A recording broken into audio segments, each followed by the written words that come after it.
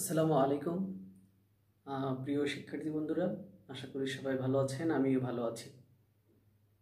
আমি আবুল কালাম আজাদ, প্রভাষক হিসেবে কর্মরত আছি আব্দুল কাদের মোল্লা সিটি কলেজ। আজকে আমরা নতুন একটা বিষয় নিয়ে এসেছি কথা বলার জন্য, আলোচনা করার জন্য। বিষয়টি হচ্ছে প্রবন্ধ জাদুঘরে কেন যাব নাম। জাদুঘরে কেন যাব এটা লিখেছেন আমরা জানি আনিসুজ্জামান। তিনি জন্মগ্রহণ করেছেন 1937 সালে কলকাতায়। বর্তমানে তিনি ইমেরিটাস অধ্যাপক হিসাবে ঢাকা বিশ্ববিদ্যালয়ে আছেন। আমরা জানি ইমেরিটাস অধ্যাপক শব্দের অর্থ হচ্ছে যে স্বাভাবিকভাবেই চাকরির বয়স হচ্ছে 65 বছর পর্যন্ত, কিন্তু বিশ্ববিদ্যালয় কর্তৃপক্ষ তাকে আরও গবেষণার জন্য আমৃত্যু পর্যন্ত তাকে অধ্যাপকের সকল সুযোগ সুবিধা দিয়ে তাকে গবেষণার জন্য ওই বিষয়ে রেখে দেয় আর কি। যদিও এটা 1975 সালে এই ব্যবস্থা চালু হয়। বর্তমানে বিশ্ববিদ্যালয় কর্তৃপক্ষ এটাকে 75 বছর পর্যন্ত এটাকে গত কিছুদিন আগে এই বিষয়টা জারি রেখেছে। আগে ছিল আমৃত্যু পর্যন্ত। যাই হোক, আমরা জাদুঘরে কেন যাব এই বিষয় নিয়ে আলোচনা করব। আশা করি ভালো লাগবে। একটা বিষয় বলতে চাচ্ছি যে কোনো বিষয় দেখার আগে, আমাদের ক্লাসগুলো দেখার আগে অবশ্যই বই নিয়ে যদি বসা যায় তবে বেশি ভালো হবে বই নিয়ে বসলে। যাই হোক, কথা না বাড়িয়ে আমরা চলে যাচ্ছি জাদুঘরে কেন যাবোর বিষয়ে। জাদুঘরে কেন যাব এটা উৎস হচ্ছে ঐতিহ্যায়ন থেকে নেওয়া হয়েছে। আর এটা একটি প্রবন্ধ, যদিও আমাদের প্রবন্ধ বিষয়টা একটু কম ভালো লাগে, কারণ এখানে কবিতার মধ্যে ছন্দ থাকে না, একটা গল্পর কাহিনীও থাকে না, মজা একটু কম থাকে। তবে আমাদের আজকের বিষয়ে অনেক তথ্য আছে। সুতরাং কোনো শিক্ষার্থী যদি এটা পড়তে চায় অবশ্যই তাকে কী করতে হবে, প্রথমত তাকে এর শব্দার্থ বা টিকা আছে এই প্রবন্ধের শেষের দিকে, অবশ্যই একটু চোখ বুলিয়ে আসতে হবে, না হলে আসলে এটা কষ্ট হয়ে যাবে বুঝতে। যাই হোক, আমরা এটার বিষয়ে আমরা শুরু করে দিব আলোচনা। তবে এখানে অনেক গুরুত্বপূর্ণ কয়েকটা বিষয় আছে, যেমন আলেকজান্ড্রিয়ার, তারপরে হচ্ছে আপনার লোভার মিউজিয়াম, এই অনেক নাম আছে। বাংলাদেশে যত জাদুঘর আছে এবং পৃথিবীর প্রাচীন জাদুঘর কোনটি ছিল, সব বিষয়ে লেখক এখানে অনেক গুরুত্বপূর্ণ আলোচনা করেছেন। তারপর 16 শতকে কেমন ছিল, 17 শতকে কেমন ছিল, প্রত্যেকটা শতকে বছরে কেমন ছিল সেটা তিনি এখানে অনেক সুন্দর করে অনেক তথ্য নির্ভর বলা চলে। প্রথমত আমরা বলতে চাই যে জাদুঘরে কেন যাব, এটার মূল বিষয় লিখে রাখতে পারেন যে জাদুঘরের প্রয়োজনীয়তা এখানে তিনি তুলে ধরেছেন। যাই হোক, আমরা আলোচনা শুরু করে দিই। পাশ্চাত্য দেশে জাদুঘর তত্ত্ব, মিউজিওলজি, মিউজিওগ্রাফি ও মিউজিয়াম স্টাডিজ একটি স্বতন্ত্র বিদ্যায়তনিক বিষয় বা শৃঙ্খলা হিসাবে বিকশিত। পাশ্চাত্য শব্দের অর্থ হচ্ছে পশ্চিমা দেশগুলা, এখানে আর প্রাচ্য দেশগুলো হচ্ছে পূর্বের দেশ। এ বিষয়ে শব্দার্থ আমাদের অনেক শব্দার্থ আছে, এগুলো আমাদের জানতে হবে। এবং স্থান এবং তার সাল, এই বিষয়গুলো কোথায় অবস্থিত এবং সাল, এই দুইটা বিষয় আমাদের একটু বেশি মনে রাখতে হবে, তাহলে আমরা পরীক্ষা ভালো করব। যে জাদুঘর তথ্যর শব্দ অর্থ তিনি তিনটা বলেছেন: মিউজিওলজি, মিউজিওগ্রাফি এবং মিউজিয়াম স্টাডিজ। অর্থাৎ বিশ্বের এই পাশ্চাত্য পশ্চিমা দেশগুলোতে আমাদের যেমন বিভিন্ন সাবজেক্টে আমরা অনার্স মাস্টার্স করতে পারি, সেখানে জাদুঘর তত্ত্বের উপরেই সেখানে একটা বিষয় আছে, তিনি সেটা বলেছেন। আলেকজান্ড্রিয়ায় নাকি পৃথিবীর প্রথম জাদুঘর স্থাপিত হয়েছিল। অবশ্যই এই লাইনটা দাগ দিয়ে রাখতে হবে। আমরা আলেকজান্ড্রিয়ার, এখানে পৃথিবীর প্রাচীন গ্রন্থাগার ছিল, যেখানে 50 লাখ বই এখনো আছে সেখানে। তারপরে এটা মিশরের প্রধান সমুদ্র বন্দর ও প্রাচীর বন্দর হিসেবে এখানে আছে। 332 খ্রিস্টপূর্ব এখানে আলেকজান্ডার দ্য গ্রেট এই শহরের গোড়াপত্তন করেন। এটা পৃথিবীর প্রাচীন একটি জায়গার নাম এটা, সেটা তিনি বলেছেন যে প্রথম জাদুঘর হচ্ছে এটি। এর অনেক তথ্য আছে। খ্রিস্টপূর্ব ৩য় শতাব্দীতে বা তার কাছাকাছি সময়ে, ঠিক নির্দিষ্ট করে বলতে পারছি না। তাহলে এটার হয়েছিল কখন? তৃতীয়, সেখানে খ্রিস্টপূর্ব ৩৩২ নিয়ে বলেছেন, পারছি না, আমি তখন উপস্থিত ছিলাম না। কিন্তু এটুকু দ্বিধাহীনভাবে বলা যায় যে প্রাবন্ধিক এখানে একটু হাস্যরস সৃষ্টি করার চেষ্টা করেছেন, যে তখন আমি ছিলাম না। অবশ্যই সব সময় আমরা থাকবো না, বা এটা স্বাভাবিক, কিন্তু তিনি বলেছেন যে সে সময় জাদুঘর তত্ত্ববিদদের কেউ তার ধারে কাছে ছিলেন না। অর্থাৎ এই যে আলেকজান্দ্রিয়ার যে জাদুঘর, এর ধারে কাছে তখন পৃথিবীতে কেউ ছিল না, সেটা তিনি দ্বিধাহীনভাবে বলেছেন। কি প্রেরণা থেকে বিশেষজ্ঞ না হয়ে একজন মানুষ এমন একটা কাজ করেছিলেন, এবং দর্শনার্থীরাই বা সেখানে কেন প্রত্যাশা নিয়ে যেতেন, তা আজ ভাববার বিষয়। অবশ্যই কি প্রেরণা থেকে বিশেষজ্ঞ না হয়েও এটা আমাদের একটা অনুধাবনে আসছে, তখন আমরা লিখব আলেকজান্দ্রিয়ায় স্থাপিত জাদুঘর নিয়ে তিনি প্রসঙ্গে নিয়ে প্রাবন্ধিক উক্তিটি করেছেন। অর্থাৎ তিনি এখানে বলেছেন যে একজন ব্যক্তি, তিনি ব্যক্তিগত উদ্যোগেই আমার একটা বিশাল একটা বিখ্যাত জাদুঘর কিভাবে স্থাপন করেছিলেন, বা দর্শনার্থীরা কি উদ্দেশ্যে সেখানে যেতেন, তা আজকের ভাববার বিষয়। সে অনেক আগের ইতিহাস। পৃথিবীর এই প্রথম জাদুঘরে ছিল নিদর্শন, অর্থাৎ এই পৃথিবীর প্রথম জাদুঘরে কি কি বিষয় ছিল, এখানে 4টা বিষয় তিনি উল্লেখ করেছেন। যে এখানে ছিল, 1 নাম্বার হচ্ছে সংগ্রহশালা, 2 নাম্বার ছিল গ্রন্থাগার, 3 নাম্বার ছিল উদ্ভিদ উদ্যান, এবং 4 নাম্বার ছিল উন্মুক্ত চিড়িয়াখানা। তবে এটা ছিল নাকি মুখ্যত দর্শনার্থীর দর্শন চর্চার কেন্দ্র, অর্থাৎ প্রধান কেন্দ্র ছিল দর্শন চর্চার কেন্দ্র। আর 4টা বিষয় ছিল সেখানে। এ থেকে আমাদের মনে কিছু ধারণা জন্মে। জাদুঘর গড়ে উঠেছিল প্রতিষ্ঠার রুচি মাফিক, আর তার দর্শকেরা সেখানে যেতেন নিজের অভিপ্রায় অনুযায়ী। বিশেষ বিশেষ অংশে হয়তো কেউ কেউ ঘুরে সর্বক্ষেত্রে উপস্থিত হতেন। এখানে তিনি বলেছেন যে আমাদের প্রথম 2টি ধারণা জন্মে এই বিষয় থেকে। একটা হচ্ছে ব্যক্তিকেন্দ্রিক এটা গড়ে উঠেছিল, এবং যিনি এটা প্রতিষ্ঠা করবেন তার রুচি মাফিক এটা গড়ে উঠেছিল, সেটা তিনি বলার চেষ্টা করেছেন। হয়তো কেউ কেউ ঘুরে ফিরে সর্বক্ষেত্রে উপস্থিত হতেন। অর্থাৎ জাদুঘরে যে অনেক বিষয় থাকে, কেউ চাইলে সব জায়গায় যেতেন, আবার কেউ কেউ কিছু কিছু জায়গায় ঘুরে ফিরে দেখতেন, সেটা তিনি বলেছেন। কালক্রমে প্রাচীন জিনিসপত্র সম্পর্কে আগ্রহ বাড়ছিল, এবং সম্পন্ন ব্যক্তি বা পরিবারের উদ্যোগে তা সংগৃহীত হয়ে জাদুঘর গড়ার ভিত্তি রচনা করেছিল। উদ্যোগ শব্দটা যদিও এখন উদ্যোগ লেখা হয়, অর্থাৎ কি বলছেন যে কালক্রমে, মানে একের পর এক প্রাচীন জিনিসপত্র সম্পর্কে মানুষের আগ্রহ বাড়ছিল, এবং সেটা বিভিন্নভাবে পারিবারিক উদ্যোগে, ব্যক্তি উদ্যোগে সেটা এর জাদুঘর গড়ার সৃষ্টি শুরু হচ্ছিল। কারণ কি, এটা সংকীর্ণ হয়ে যাচ্ছিল, এটা হারিয়ে যাচ্ছিল। এই যে ইতিহাস, সমৃদ্ধ ইতিহাস হারিয়ে যাচ্ছিল।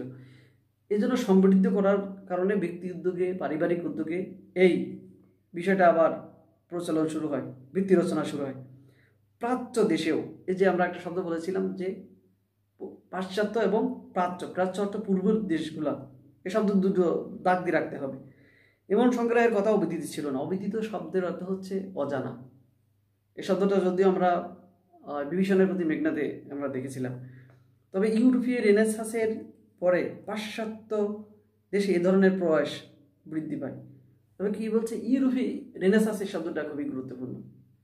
ইউরোপীয় রেনেসাঁস শব্দের অর্থ আমরা জানি পুনর্জাগরণ, অর্থাৎ খ্রিস্ট 14 থেকে 16 শতক ধরে ইউরোপীয় শিল্প সাহিত্য, জ্ঞান চর্চা এবং এই বিভিন্ন চেতনার নবজাগরণের সৃষ্টি হয়। এটাকে বলা হয় ইউরোপীয় রেনেসাঁস। কি বলছে যে ইউরোপীয় রেনেসাঁসের পাশ্চাত্য দেশে এ ধরনের প্রয়াস অবশ্যই এটা বৃদ্ধি পেয়েছিল, এটা কারোর অজানা ছিল না। এরকম অধিকাংশ বা পারিবারিক জাদুঘরের কখনো কখনো জনসাধারণ সামান্য প্রবেশ মূল্য দিয়ে ঢুকতে পারত বটে, তবে অধিকাংশ ক্ষেত্রেই তা সকলের জন্য খোলা থাকতো না। অর্থাৎ কিছু কিছু টাকা লাগতো কোনো কোনো সময়, আবার এটাও সবার জন্য খোলা ছিল না, উন্মুক্ত ছিল না। কারণ এটার তো একটা ব্যবস্থাপনা দরকার আছে, না এগুলো তো হারিয়ে যাবে। এই জন্য সংরক্ষণের তাগিদে এটা সবসময় খোলা থাকতো না, আবার কিছু কিছু জায়গায় সামান্য টাকা দিয়ে ঢোকা যেত। রাজরাজরা অর্থাৎ রাজাদের পরিবাররা, সামন্ত প্রভুরা। সামন্ত প্রভু শব্দের অর্থ হচ্ছে, এখানে বলা হচ্ছে জমিদারি যে সমাজ অবস্থা আগে ছিল, জমিদারি প্রথার কথা আমরা বলতে পারি, সেসব সংগ্রহশালা গড়ে তুলতেন। অর্থাৎ তারা এই যে রাজা গড়ে তুলতেন, যে সামন্ত প্রভুরা এটা গড়ে তুলতেন, এই জাতীয় জাদুঘর সংগ্রহশালা গড়ে তুলতেন। তাতে থাকতো ওইসব মহাশয়ের, এখানে তিনটা বিষয় আমরা দেখি থাকতো। ওইসব মহাশয় অর্থাৎ ওই ব্যক্তির শক্তি থাকতো, যে তার কেমন শক্তির পাহাড় ছিল, তার সম্পদ কেমন ছিল, এবং গৌরবের ঘোষণা সেখানে থাকতো। তাহলে গৌরব থাকতো, সম্পদের বিবরণ সেখানে থাকতো, এবং তার শক্তির সামর্থ্য কেমন ছিল সে বিষয়গুলো এখানে তুলে ধরতো তারা।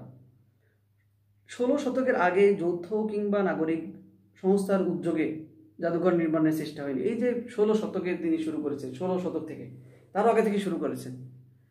অর্থাৎ প্রাচীন কাল থেকে তিনি তার বিষয়গুলো একের পর এক আলোচনা করে আমাদের সামনের দিকে আসবেন, তারপর বাংলাদেশে আসবেন।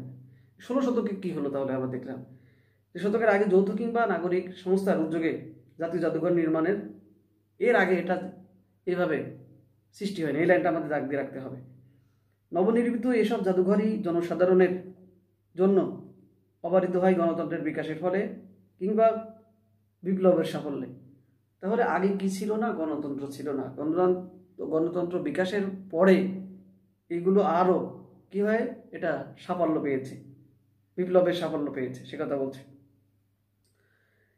ফরাসি বিপ্লবের পরে প্রজাতন্ত্রই সৃষ্টি করে লোভ, উন্মোচিত হয় ভার্সাই প্রাসাদের দ্বার। এই যে ফরাসি বিপ্লব, এবার ফরাসি বিপ্লবের কারণেই লুভার মিউজিয়াম সৃষ্টি হয়। এই লাইনটা অবশ্যই খুবই গুরুত্ব সহকারে আমাদের করতে হবে। ফরাসি বিপ্লবের প্রথম কথায় বলা হয় যে এটা ইউরোপের প্রথম বুর্জোয়া বিপ্লব হয়। 1789 সালে ফরাসির জনসাধারণ তারা কি করে, কুখ্যাত আপনার যে বাস্তিল দুর্গ ও কারাগার উন্মুক্ত করে সেখানকার যত বন্দী ছিল সকলকে মুক্তি দিয়ে দেয়।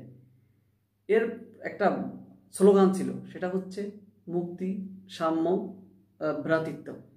এই যে ফরাসি বিপ্লব, এই বিপ্লবের কারণেই আপনার সৃষ্টি হয় লুভার মিউজিয়াম।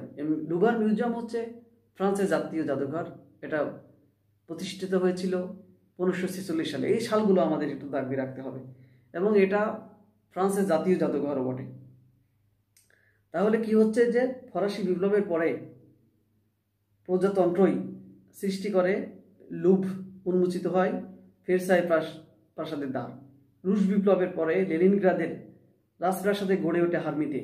এই যে এখানে আরেকটা তথ্য আপনাকে মনে রাখতে হবে যে রুশ বিপ্লব 1917 সালে, এই যে 7ই নভেম্বর আপনার লেনিন নামক যে ব্যক্তি, তার যে দল ছিল, সেই দলের নেতৃত্বেই সেখানে রাজতন্ত্রকে হটিয়ে রাষ্ট্র ক্ষমতা তারা দখল করে নেয়। তারপরে এই বিপ্লবের মাধ্যমে রাশিয়ার কি হয়, যে সমাজতন্ত্র প্রতিষ্ঠিত হয়। এই বিষয়টা মনে রাখতে হবে। তারপরে এই যে আপনার রুশ বিপ্লবের পরে এখানে লেনিনগ্রাদের রাজপ্রাসাদে কি গড়ে উঠেছিল, হারমিতে। হারমিতে শব্দের অর্থ হচ্ছে সন্ন্যাসী নির্জন আশ্রম বা মঠ। টাওয়ার অফ লন্ডনের মতো ঐতিহাসিক প্রাসাদ এবং তার সংগ্রহ যে সর্বজনের চক্ষুগ্রাহ্য হলো, তা বিপ্লবের না হলেও ক্রমবর্ধমান। এই যে টাওয়ার অফ লন্ডন, এই যে লন্ডনের টেমস নদীর তীরে এটা অবস্থিত, এর অংশেও অনেক মজার বিষয়, সাদা সাদা পাথরের গম্বুজ আছে। এখানে অনেক সুন্দর সুন্দর বিষয় আছে, সেগুলো আমরা দেখতে পাই। টাওয়ার অফ লন্ডনের মতো ঐতিহাসিক প্রাসাদ এবং তার সংগ্রহ যে সর্বজনের চক্ষুগ্রাহ্য হলো, তা বিপ্লবের না হলে, এটা অর্থাৎ কি বলছে যে এটা কোনো বিপ্লবের মাধ্যমে এটা হয়নি, তারপরেও এই যে জাদুঘরের যে নির্মাণের যে ধারা, এটা অব্যাহত ছিল, ক্রমবর্ধমান ছিল, সেটা আমরা এখানে দেখতে পাই। এখানে চক্ষুগ্রাহ্য শব্দের অর্থ হলো চক্ষু বোধগম্য। গণতন্ত্রায়নের ফলে ব্যক্তিগত সংগ্রহের অধিকারীরা একসময় তা জনসাধারণের কাছে উন্মুক্ত করার প্রেরণা বোধ করেন এবং কখনো কখনো এইসব ব্যক্তিগণ সংগ্রহের দায়িত্বভার রাষ্ট্র গ্রহণ করে, তা সকলে গোচরীভূত করার ব্যবস্থা করে। অর্থাৎ এই যে জাদুঘর, এই জাদুঘরের কখনো কখনো সবার কাছে উন্মুক্ত করার প্রয়াস পেয়েছেন ব্যক্তি। কখনো কখনো এটা সরকার কি করেছে, এটাকে নিজেই নিয়ন্ত্রণে নিয়ে নিজেই একটা সংরক্ষণের ব্যবস্থা তারা করেছে, আমরা দেখতে পেয়েছি। আমাদের বাংলাদেশে অনেক জাদুঘর আছে ব্যক্তি মালিকানাধীন, আর অধিকাংশ আছে যে সরকারের নিয়ন্ত্রণে এগুলো চলে। গোচরীভূত বা অবগত করার তারা চেষ্টা করেছে। 17 শতকে ব্রিটেনের প্রথম পাবলিক মিউজিয়াম গড়ে ওঠে অক্সফোর্ড বিশ্ববিদ্যালয়ে। এখনকার অ্যাশমোলিয়ান মিউজিয়াম সৃষ্টি হয় পিতা পুত্র ও 2 ট্রাসেডান্ট এবং অ্যাশমোল, এই 3 জনের সংগ্রহ দিয়ে। এই লাইনটা আপনাকে অবশ্যই দাগ দিয়ে রাখতে হচ্ছে, মনে রাখতে। 17 শতকের কথা তিনি বলছেন, যে অক্সফোর্ড বিশ্ববিদ্যালয় প্রতিষ্ঠিত হয়েছিল সম্ভবত 1229 সালে। এর অধীনেই অ্যাশমোলীয় মিউজিয়াম, অ্যাশমোল একজন নাম, তিনি প্রাকৃতিক সংগ্রহ তিনি করতেন। তার জন্ম ছিল 1617 সাল এবং মৃত্যুবরণ করেছিলেন 1692 খ্রিস্টাব্দে। আর কি বলছে, অ্যাশমোলীয় মিউজিয়ামের সৃষ্টি হয় পিতা পুত্র, 2 ট্রাসেডান্ট এবং অ্যাশমোল, এই 3 জনের সংগ্রহ দিয়ে। তাহলে এই 3 জনের নাম আপনাদের একটু মনে রাখতে হচ্ছে, দাগ দিয়ে রাখতে হচ্ছে। 18 শতকে রাষ্ট্রীয় প্রচেষ্টায় প্রতিষ্ঠিত হয় ব্রিটিশ মিউজিয়াম। বলছে রাষ্ট্রীয় প্রতিষ্ঠায় প্রতিষ্ঠিত হয় ব্রিটিশ মিউজিয়াম। তবে তার ভিত্তিও ছিল অপর 3 জনের সংগ্রহ, sir hence সোলোন, sir Robert cotton, Earl of Oxford Robert হালের। এই যে লাইনটা আপনাকে দাগ দিয়ে রাখতে হচ্ছে। এবং এই যে প্রত্যেকটা শতকে শতকে কী হচ্ছে, বিষয়টা আমাদের বারবার বলছে, এগুলো মনে রাখতে হবে। এসব কথা উল্লেখ করার একমাত্র কারণ এই যে সামাজিক ও রাজনৈতিক অবস্থা এবং তার পরিবর্তন যে জাদুঘরের রূপকে বড় রকম প্রভাবিত করে সে বিষয়টা তুলে ধরা। অর্থাৎ বলছে যে এই বিষয়গুলো কেন তিনি তুলে ধরছেন, তার একটা রাজনৈতিক সামাজিক ব্যাখ্যা তিনি দিচ্ছেন।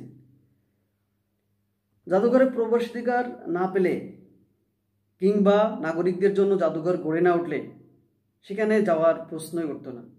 এই লাইনটা আপনাকে দাগ দিয়ে রাখতে হচ্ছে, যে প্রশ্নই উঠত না। কেন যাব সে চিন্তা তো অনেক দূরের বিষয়। এই প্রসঙ্গে আরও একটা কথা বলা যেতে পারে। পুঁজিবাদের সমৃদ্ধি এবং বিজ্ঞান প্রযুক্তির বিকাশের ফলে 19 শতকে জাদুঘরের সংখ্যা বৃদ্ধি ঘটে। সাম্রাজ্যবাদী শক্তিগুলো তাদের উপনিবেশে জাদুঘর প্রতিষ্ঠা করতে থাকে। এই যে আপনার এখানে কি বলছে, যে পুঁজিবাদের সমৃদ্ধি, পুঁজিবাদ যেখানে এক কথায় বলা যায় মুনাফা, বেশি বেশি মুনাফা করতে হবে, যেখানে কোনো মানবিক মূল্যবোধ, মানবতাবোধ থাকে না। পুঁজিবাদের বর্তমান রাজধানী বলা হয় আমেরিকাকে। তাহলে কি বলছে, যে বিজ্ঞান প্রযুক্তির বিকাশের ফলে 19 শতকে জাদুঘরের সংখ্যা বৃদ্ধি ঘটে থাকে। এই লাইনটা আপনাকে দাগ দিয়ে রাখতে হচ্ছে। তারপরে উপনিবেশ জাদুঘরের প্রতিষ্ঠা করতে থাকে সাম্রাজ্যবাদী শক্তিগুলো। উপনিবেশ শব্দটা কি, যে একটা দেশকে শক্তি দিয়ে দখল করে ওই দেশের যাবতীয় সম্পত্তি নিজের দেশের কল্যাণে বিনিয়োগ করে ওই দেশকে দুর্বল করে ফেলা, এটা হচ্ছে উপনিবেশবাদ। তেমনি একদিকে শিল্পোন্নতি এবং অন্যদিকে উপনিবেশবাদের অবসানের ফলে 20 শতকে জাদুঘর স্থাপনের কাছে দ্রুত এগিয়ে যায়। তাহলে কি জন্য 20 শতকের কাজটা এগিয়ে যায় সেটা তিনি এখানে ব্যাখ্যা করেছেন। মানে এইমাত্র স্বাধীন হয়েছে এমন দেশ, স্বাধীন দেশগুলো আত্মপরিচয় দানের প্রেরণায় নতুন নতুন জাদুঘর প্রতিষ্ঠা প্রবৃত্ত হয়। মানে যে দেশগুলো বর্তমানে স্বাধীন হচ্ছে সেগুলো আত্মপরিচয়ের দানের নিমিত্তে তারা কি করছে, এই জাদুঘরগুলো প্রতিষ্ঠা করছে, সে বিষয়ে তিনি বলেছেন। এই প্রসঙ্গে আমাদের আবার ফিরে আসতে হবে। তার আগে আর দুটি কথা বলার চেষ্টা করেছেন। এখানে আলেকজান্দ্রিয়ার মতো মেশানো জাদুঘরের সবচেয়ে বড় দৃষ্টান্ত বোধ হয় ব্রিটিশ মিউজিয়াম। অর্থাৎ ব্রিটিশ মিউজিয়ামের সাথে আলেকজান্দ্রিয়ার একটা তুলনা করার তিনি চেষ্টা করেছেন। সেখানে যে বৃহৎ প্রত্নতাত্ত্বিক ও ঐতিহাসিক সংগ্রহশালার সঙ্গে রয়েছে বিশাল গ্রন্থাগার। এক নম্বর রয়েছে বিশাল, এখানে কয়েকটা বিষয় রয়েছে, 4টা বিষয় রয়েছে। বিশাল গ্রন্থাগার, স্বতন্ত্রভাবে রয়েছে উদ্ভিদ বিজ্ঞান, 3 নম্বর রয়েছে জীববিদ্যার জাদুঘর, রয়েছে নানা বিষয়ে, 4 নম্বর রয়েছে প্রদর্শনী বক্তৃতার ব্যবস্থা। অর্থাৎ এখানে আমাদের আরেকটা গুরুত্বপূর্ণ শব্দ হচ্ছে প্রত্নতাত্ত্বিক শব্দ, আর একটা হচ্ছে নৃতাত্ত্বিক শব্দ। এই শব্দ দুইটা গুরুত্বপূর্ণ। প্রথম বলছিলাম যে প্রাচ্য, পাশ্চাত্য, এখানে হচ্ছে প্রত্নতাত্ত্বিক এবং নৃতাত্ত্বিক এই শব্দ। প্রত্নতাত্ত্বিক শব্দের অর্থ হচ্ছে যে বিদ্যায় প্রাচীন মুদ্রা এবং প্রকৃতি এ নিয়ে গবেষণা হয়। তারপরে রয়েছে আর এসবের জন্য প্রয়োজন হয়েছে প্রাসাদ এবং অট্টলিকার, মানে প্রাসাদ মানে প্রাসাদের মতো আর কি, অট্টলিকার। অভ্যাগতদের মধ্যে যিনি যেখানে যেতে চান, অভ্যাগত শব্দের অর্থ হচ্ছে নিমন্ত্রিত অতিথি বা মেহমান। যা দেখতে চান ও জানতে চান তিনি তা করতে পারেন। তবে এখনকার প্রবণতা হচ্ছে প্রাকৃতিক জগতের বর্তমান কি প্রবণতা আছে তিনি তা বলার চেষ্টা করেছেন। নিদর্শন থেকে মানব সৃষ্ট নিদর্শন আলাদা করে রাখা, আর বিশেষ ক্ষেত্রে ছোট ছোট জাদুঘর গড়ে তোলা। অর্থাৎ ছোট ছোট জাদুঘর বলতে এখানে বোঝায় যে ব্যক্তি উদ্যোগে জাদুঘর। অর্থাৎ বলা যেতে পারে যে আমার ব্যক্তি উদ্যোগে আমার দাদার নানার প্রাচীন যে মুদ্রা থাকতে পারে, পয়সা থাকতে পারে, টাকা থাকতে পারে, এগুলো যদি আমি সংগ্রহ করে রাখতে পারি, তাহলে এগুলোর কথা বলছি যে মানব সৃষ্ট যে নিদর্শন আলাদা করে রাখা, একটা দেখানোর একটা প্রয়াস। গত 30 বছরে এই শব্দটা দাগ দিয়ে রাখতে হবে। ব্রিটেনে জাদুঘরের সংখ্যা দ্বিগুণ হয়েছে। তাহলে ব্রিটিশে কি হয়েছে? গত 30 বছরে জাদুঘরের সংখ্যা দ্বিগুণ হয়েছে। কারণ কি?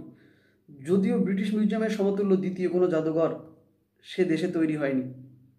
অর্থাৎ ব্রিটিশ মিউজিয়ামের মতো সে দেশে এরকম বড় জাদুঘর আর হয়নি। আমাদের বাংলাদেশেও তো এরকম আছে যে জাতীয় জাদুঘরের মতো বাংলাদেশে আর কোনো জাদুঘর নেই।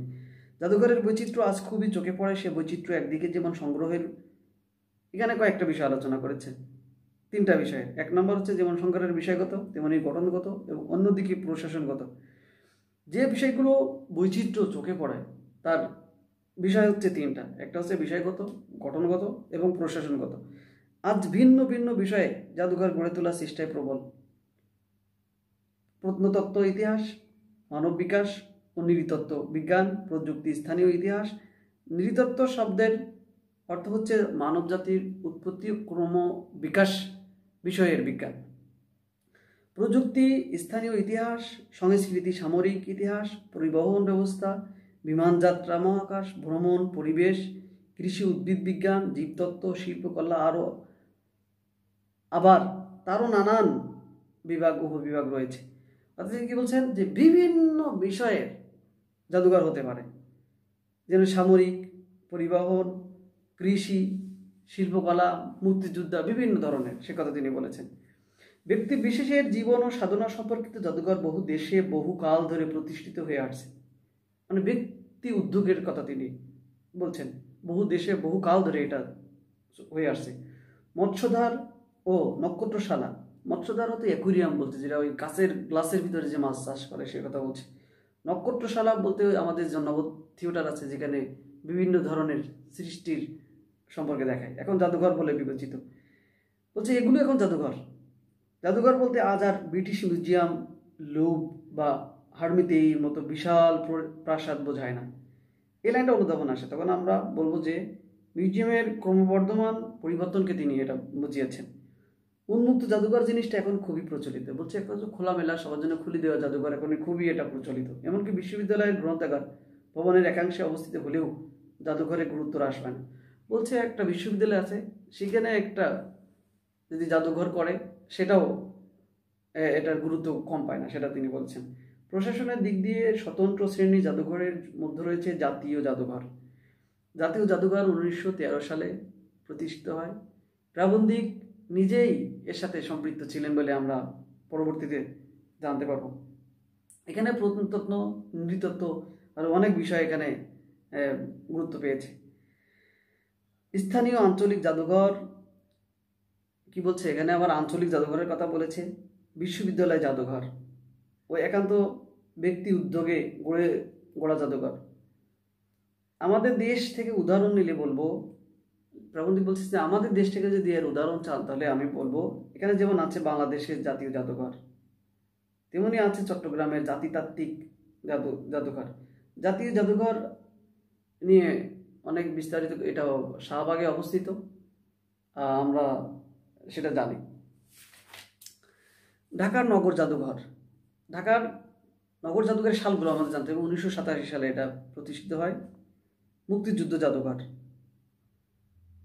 বঙ্গবন্ধু জাদুঘর। বঙ্গবন্ধু জাদুঘর আমরা জানি যে 32 নম্বর বাড়িতে আপনার 1997 সালে এটা প্রতিষ্ঠিত হয় আবাসিক এলাকায়।